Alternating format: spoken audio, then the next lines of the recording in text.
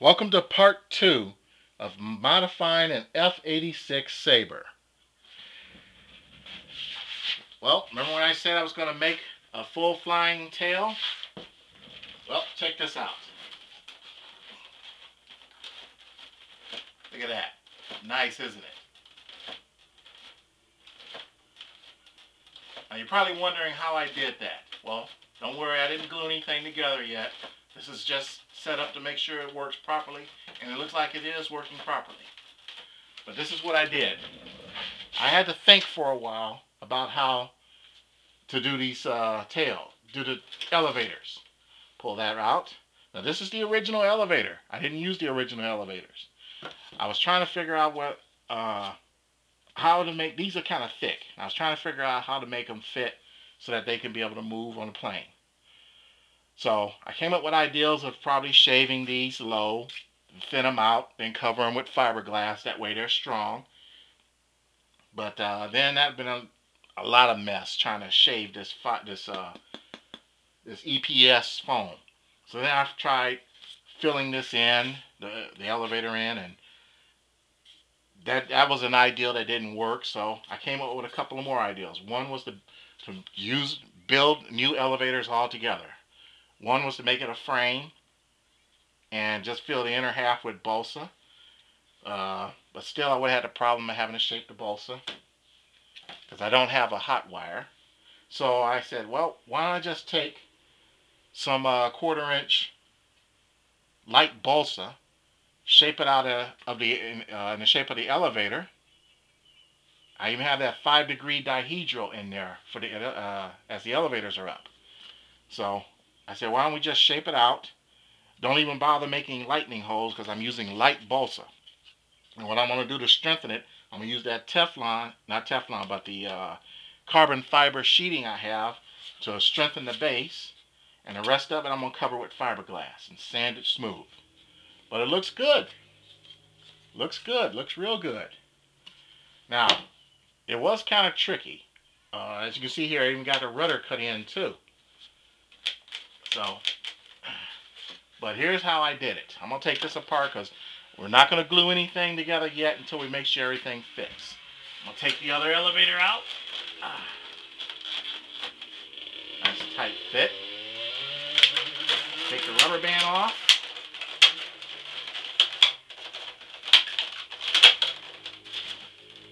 Now, what I had to do so that I can get these to work was to make a block. Right here,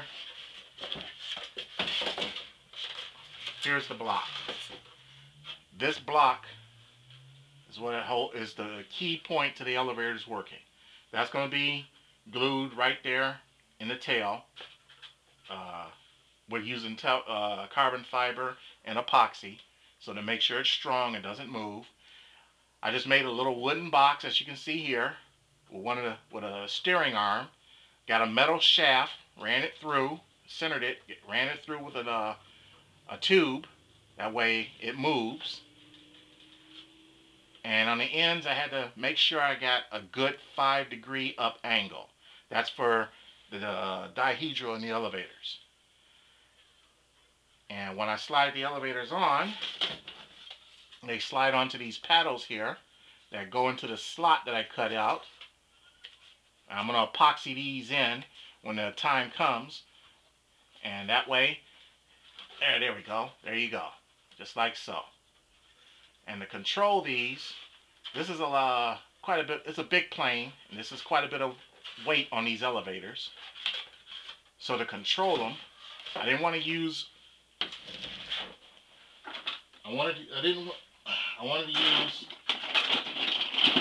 I didn't want to use a small servo like I usually use for the rest of it. What I wanted to use was a full-size standard servo. So I had to find a place to put it. So this is what I did. I'm using a control cable, as you can see here, a flex cable, which this box hooks to, which controls the elevator. And that flex cable, as you can see, right there. That's how I control the elevator. Now some of you might be saying flex cable may flex on you and bend and give you some problems. But I've used this for many years on elevators, ailerons, even flaps, and as long as you secure them properly where that conduit doesn't move, then you won't have any problems when it comes to the flex cables. Just make sure that you got plenty of shaft and plenty of room to be able to move the end, the clevis on the end. But not too much. That way you keep your strength. Now what I did was ran that cable straight through. Now the thrust tube goes right here. So I kept the cable mounting, ran it through behind where the thrust tube fits. Now I used that carbon fiber to make a wall here. Now I did this on the other half of the fuselage too. This is where that spacer block sits. The EDF unit sits here. That spacer block fits right down up in here. I wanted to keep the strength of this because I don't want to alter too much. And what I did, I made a servo tray in here. See if you can see the servo tray with the control rod line coming right through there. And I can hook a servo right to it. And that's plenty of room right there for a servo. I had to hollow all that out. There's an empty space right here. Had to hollow it all out. Use some epoxy with baking soda. Put a tray in it. And gave the wall, it kind of got a little weak right here. So when I used the epoxy with the baking soda mix, it gave that wall its strength back so that won't be caving in. But the servo fits right into its tray, right into there. And it fits in there nice and deep.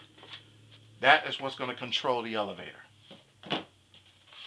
So that's not a bad setup. It took me a while to think about it. And I also got another servo tray right here for a mini servo. That's where I'm going to hook the control for the speed brakes.